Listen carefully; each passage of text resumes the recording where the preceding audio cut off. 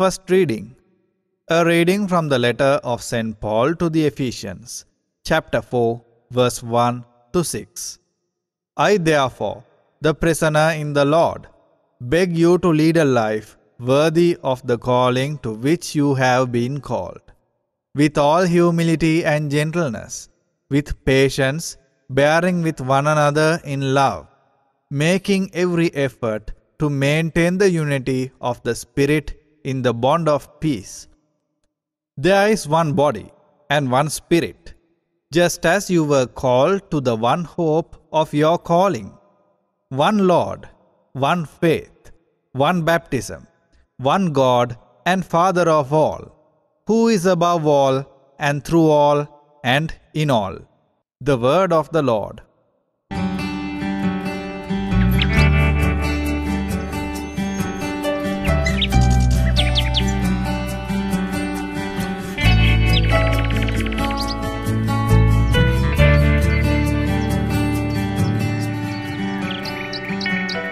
My dear brothers and sisters, and my dear children, today's reading is taken from the Gospel according to St. Luke, chapter 12. The message is, know how to interpret the present times. It's very necessary, dear brothers and sisters, really to understand the situation in which you live. It can be an experience of God's own grace, His own blessings, or it can even be sometimes the temptation that can come to us by the power of the evil powers. So let's get the Spirit of the Lord, let's ask for the Spirit of the Lord to bless us and to guide us to read the present day. Let's read the Gospel.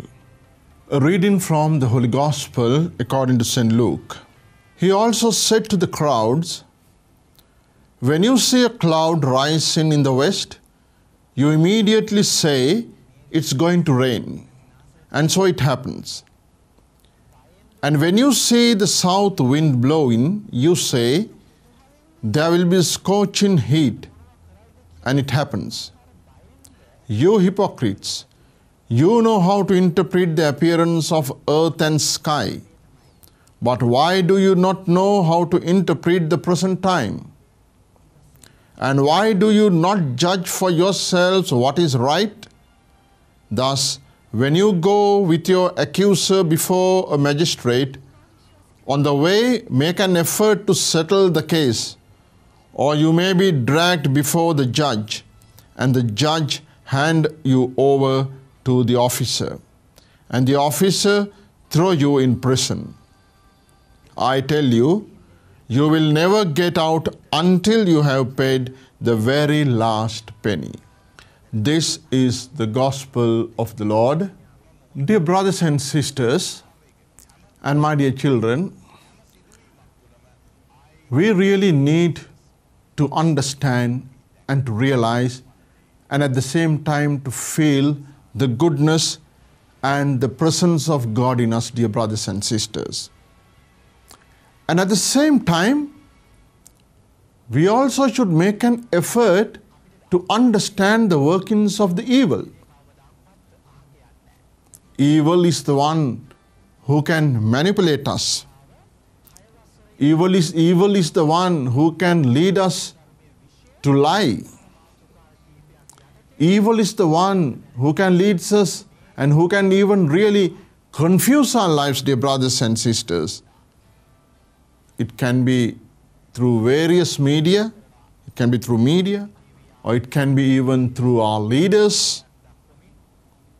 It can be through division and disorder that the evil will work in the society and at the same time in us, maybe in our own family, maybe in our own community. Therefore, we need to feel and we need to know, as Jesus says, to interpret the present times. You know, Jesus comes out with this very clearly. It's very easy for us to interpret the natural powers that come. We know when it's going to rain. We know when there is no rain. We really can interpret those. So it's where even Jesus tells us, or even that He tells all of us, to get into our minds and see, and to read the present times and see whether it's the Spirit of God or whether it is the evil spirit that's going to work in us, dear brothers and sisters. You know, in our society, or by being even individuals, at certain moments we have to make moral choices. Abortion is very much in our society, dear brothers and sisters. Euthanasia, traditional marriages, and even contraceptive methods that we use. You know, we think that these things can relieve ourselves, or these things can solve our problems in the society. There can be difficult moments where we really will have to make a moral choice in our lives. This is where we really need to make the real choice. This is where we really have to discern the will of God, dear brothers and sisters. These things we may think that these things will bring happiness into our lives, but these are just temporal happiness that can bring, but at the same time we can suffer more in our lives by getting ourselves to these errors, dear brothers and sisters. Basic truth, the basic truth of humanity is, humanity can be attacked and can be divided by the power of the evil, dear brothers and sisters. So see the errors, see the moral errors. Through them, let's try to understand how the God will lead us to take the real decision, dear brothers and sisters. It can be sometimes hard. It can be temporary. You know, it can be hard to take such decisions. But in the face of God, dear brothers and sisters, it is where we really will inherit an everlasting happiness, dear brothers and sisters.